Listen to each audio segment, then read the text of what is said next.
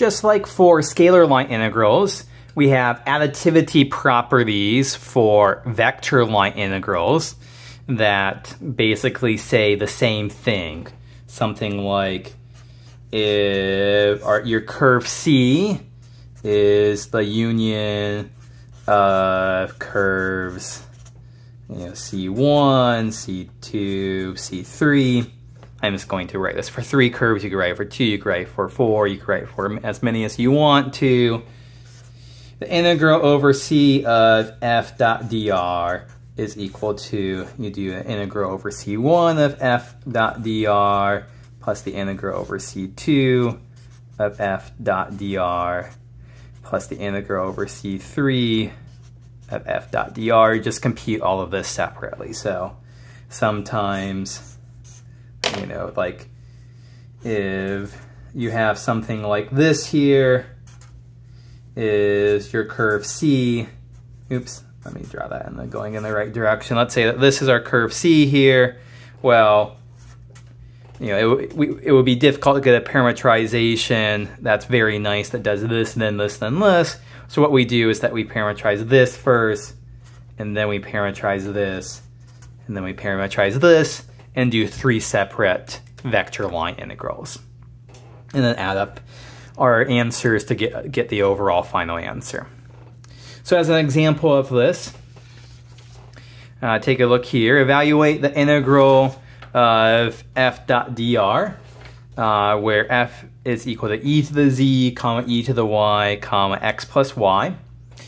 And what is C here? C is a triangle joining these 3 points, and it's oriented CCW counterclockwise when you're viewing it from above. So let's draw a picture here so we know what's going on.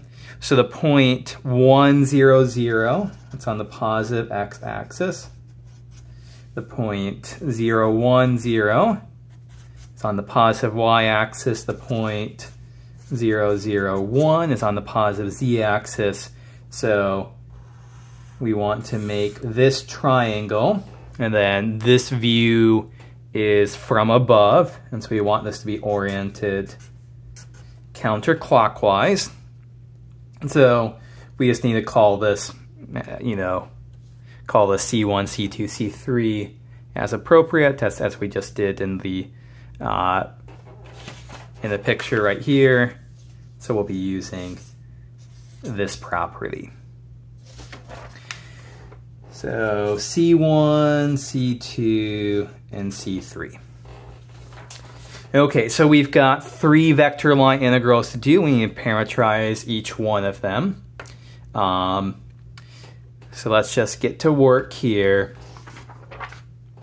So for C1, we need a parameterization I call R1 of t. We need to go from 1, 0, 0 to 0, 1, 0. So let's see here. The z component is 0, always. The y component increases from 0 to 1. So let's make that t and have t run from 0 to 1. So the y component will increase from 0 to 1. And then we want the x component to decrease from 1 to 0. So we make this 1 minus t, and that should do the trick. So this is our C1. R1 of t is 1 minus t, t comma 0. R1 prime of t is going to be negative 1, 1, and 0. Let's do f of R1 of t. We know we need to substitute in. Remember, once again here, what's going on here. We need to substitute in r of t into our f. We already computed this. So e to the z is 0. E to the y is t. E to the t. X plus y is going to be 1 minus t plus t. And so this gets simplified as 1, e to the t, and 1. Okay, so f of r1 of t, and now we know we need to do f of r1 of t dot the derivative. So f of r1 of t dot r1 prime of t. So this dotted with this is -1 times 1 is -1, plus 1 times e to the t plus e to the t, 0 times 1 plus 0. So we have e to the t minus 1. Okay, so the integral over c1 of f dot dr is equal to the integral from t runs from 0 to 1 of -1 plus e to the t dt. I'm just going to write down the final answer here is e minus 2. Okay, so the integral along here is e minus 2. So now we need to do integral along c2. We need a parametrization of c2. So r2 of t, let's see here. The first component stays constant of 0. The third component goes from 0 to 1, so let's make that t. Second component goes from 1 to 0, 1 minus t. This should do the trick. Okay, and we need to do the same calculations here. R2 prime of t is 0, -1, 1. R2, let's see, we need f of R2 of t. So f was, remember, e to the z, e to the t here, e to the y, e to the 1 minus t. Make sure you're substituting R2 of t, not R2 prime of t. Make sure we're using this.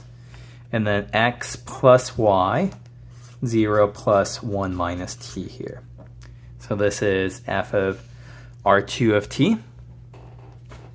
Okay, and now we need f of R2 of t dot R2 prime of t.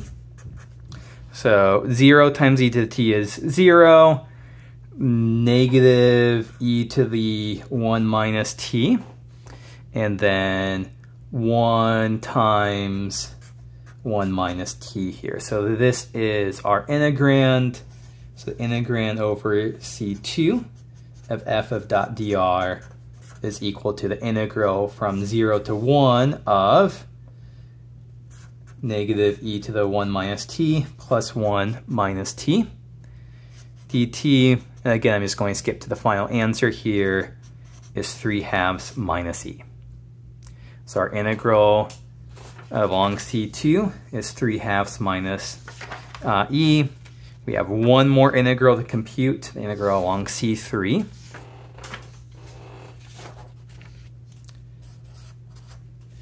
So our 3 of t is going to be, let's see here, the first component goes from 0 to 1, so we'll make that t. Let t run from 0 to 1. The second component stays put at 0. The third component goes from 1 to 0, 1 minus t. This will work. Our 3 prime of t is 1, 0, -1. F of R3 of t, oops, not R3 prime of t, but it's R3 of t. Okay, so we have e to the z, e to the 1 minus t, e to the y, e to the 0 here, so that would just be 1, x plus y is t plus 0. So this is e to the 1 minus t, comma, e to the 0 is 1, comma, t. So that f of R3 of t dot R3 prime of t, this one more dot product is 1 times e to the 1 minus t, is e to the 1 minus t, plus 0 times 1 is 0, minus t there.